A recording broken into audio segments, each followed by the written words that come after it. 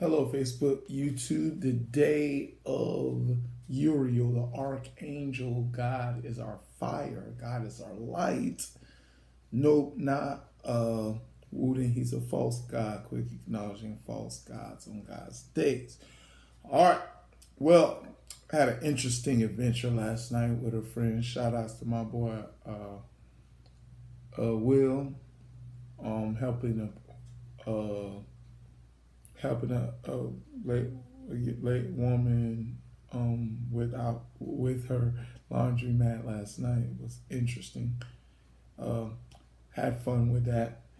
And well, more research on Gog and Magog. Well, interesting that, here's the thing that I want y'all to know about. Well, they have these they call them folklore legends, that they try to make stories that happen in history fictional ideas, you know what I'm saying? Like it never happened. But folklore stories, majority of them are true. Majority of them are true. Some of them may be false, but majority of them, I can tell you, are true. And looking at Gog and Magog now, because look, it says in Ezekiel 38 talks about a war.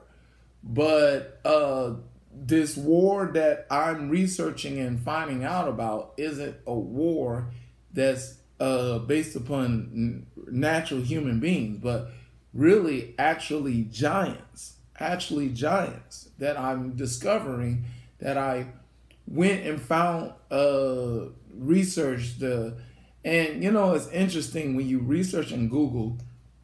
I question this. Let me see, Albanian, the place called Albanian something.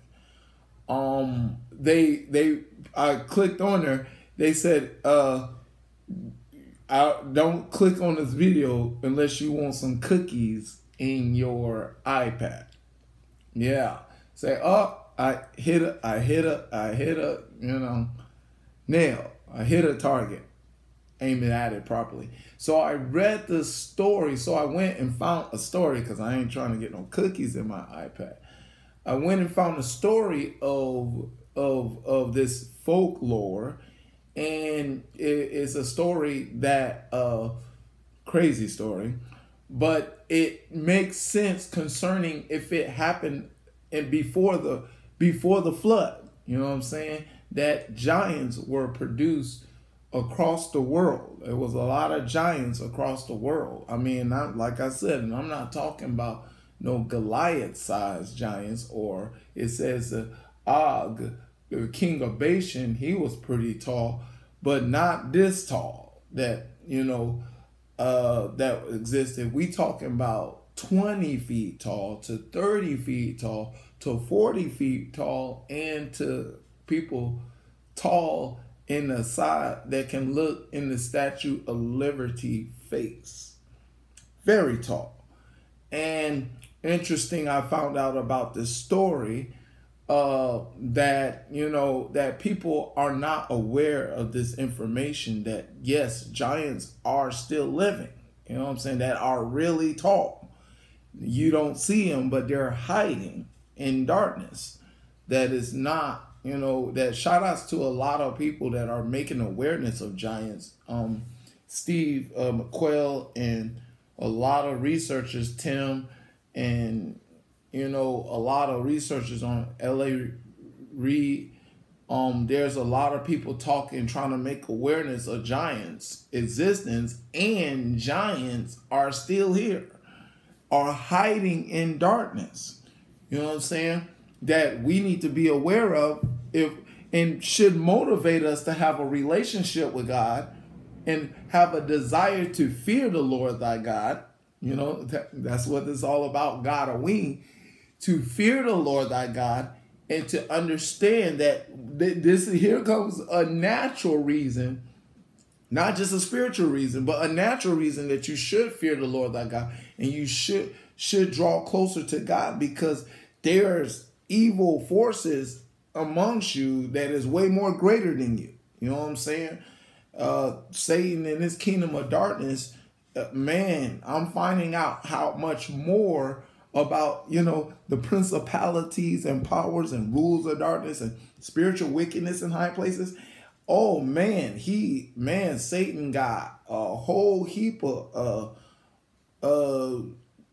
people or evil forces. He has a lot of evil forces in all shapes and sizes, that you need to put on the whole armor of God and truly be sincere about having a relationship with God. If Jesus said that it shall be like the days of Noah, so you need to take that into great consideration concerning what is happening, or you're supposed to be seeking and trying to find out the truth, because this world system ain't gonna tell you the truth. They're trying to deceive you so you can be overwhelmed by the real truth that has been hiding for a long time. Well, been hiding, it's been there, but you know, nobody's not asking and seeking and finding out these information. They're finding out the things of this world more than they're finding out the things of the truth concerning what's really going on, the evil that is going to be revealed. You know, well, but all kind of clues. If those that really sincere trying to find the truth, it's out there for you to find. It's just you're not going to find it because you're conformed and caught up in this world system. Is what really fearing the Lord is supposed to be all about. But I want to talk about the topic about this scripture of Joshua 4:24. That, you know, I love the scripture. That is and it's interesting. Joshua 4:24, John 4:24. God is spirit, and they shall worship him, must worship him in spirit and in truth.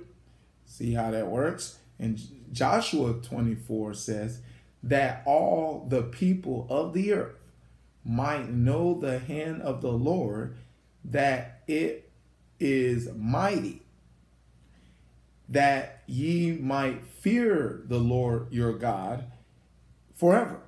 Now, here's the thing about what you got to understand about Joshua. Joshua, of course, led the children of Israel to conquer the territories of the promised land.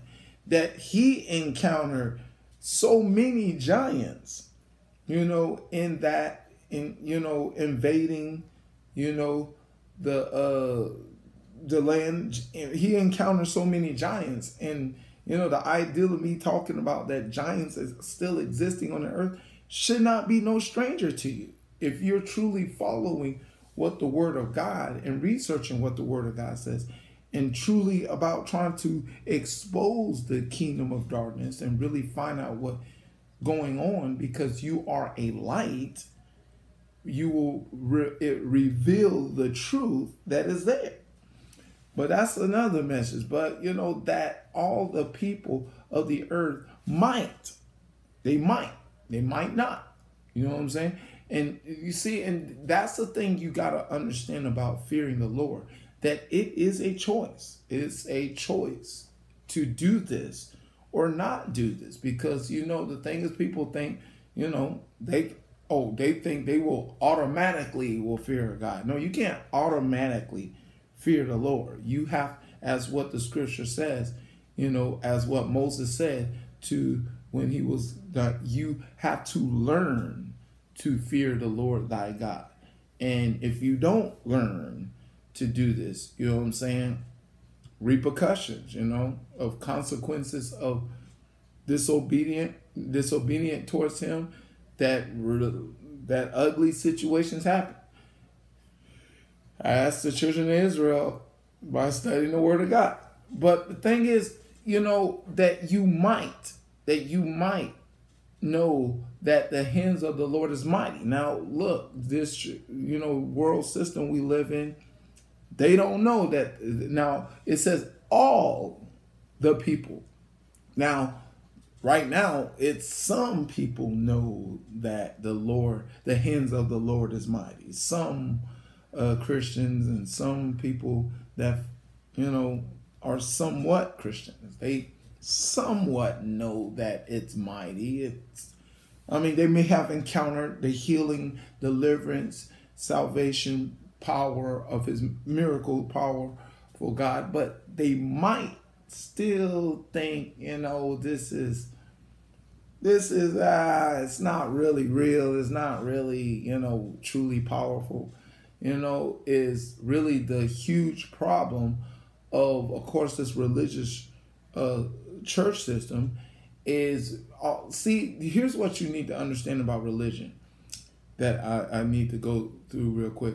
In Jesus' day, he had the Pharisees and Sadducees. Religion is created to neutralize the ideal viewpoint of God. It's to neutralize that you do not know that his hand is mighty. You know what I'm saying? And, as to see and read the New Testament, to see that, these scribes and Pharisees were the villains to Jesus Christ trying to establish the kingdom of God and teaching the people to truly have a relationship with God and establish the kingdom of God in heaven. You know what I'm saying? It's on earth as it is in heaven. You know what I'm saying? Jesus taught it, and he had villains. And it's and religion is created to neutralize the effect of the mighty hand of God, which is going on right now because the mass majority of people of this earth do not fear God, as we can see. The wickedness and the evil that is carrying on by many people and many more people because of the condition, because of a church system not following their scriptures and following the word of God, that people are not going to fear God. You know what I'm saying? And how many more people should those that truly fear God should make aware of this? If you fear God and say, oh, look, it's getting worse. You know what I'm saying? We need to do something about it. And what you're supposed to do, that I try to make people aware of it. You know what I'm saying? Make people question the system of the church, how the church is done, and how the church is going on. First of all, look at the Acts church, the beginning of the establishment of the church. And, the pattern, like I try to show people, the suffering pattern. Jesus Christ suffered for the sake of the gospel. If you read the scriptures of Acts, the apostles suffered for the sake of the gospel. If you research the first century church Christians, they suffered severely for the sake of the cross. And now, suffering. What happened to the suffering? What happened to the persecution? Well, it's going on in other countries. Christians are being persecuted, for their faith. It's going on in other countries, but the United States of America and other places, no persecution going on there. Because the thing is, because there's no suffering activity, really. No sincere suffering is not for the sake of righteousness, as what it says in Matthew's 5th chapter. And when you're not doing that beatitude and not suffering for the sake of righteousness, that you're willing to tell the truth and present the truth according to the word of God and get people to let them understand, if you're going to follow God, you have to follow this. You're supposed to suffer, because when we follow the word of God, then we become mighty. You know what I'm saying? Don't you? If we follow what the word of God says and its instructions, then we become mighty. But we're not going to become mighty if we don't follow the instructions of the word of God and do what, it says. But if that doesn't happen, then the fear of the Lord is not going to resonate in the world. The world doesn't care about God. They don't really care about disobeying God. They don't care about, we got more atheists in the world. They don't even think he exists. is really the ideal slap in the face to really ideal viewpoint of a Christian, that really we're not performing the word of God, that most people cannot believe that he don't exist. You know what I'm saying? God, the gospel has been given to the church that we may, bring healing and deliverance and salvation and miracles and resurrection. If we're not doing that, there's not going to be no reverence develop among people, that they will see the mighty hand of God, that they will want to fear God, that we need to consider to see this is what's going on right now. If we truly about fearing the Lord thy God, is what I'm trying to say. All right, that's the message. Hope you understand it. Hope it makes sense to you. To God be glory and forever and ever in Jesus' name. Amen.